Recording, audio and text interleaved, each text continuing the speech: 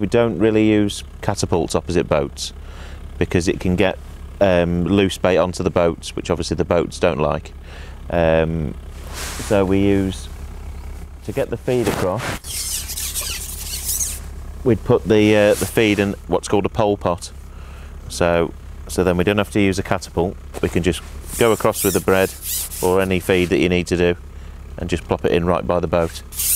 I've chose to fish in the middle of the boat, so there's no chance of any loose feed bait getting on the ends of on the boat at all. So that's why we're fishing in the middle of the boat today.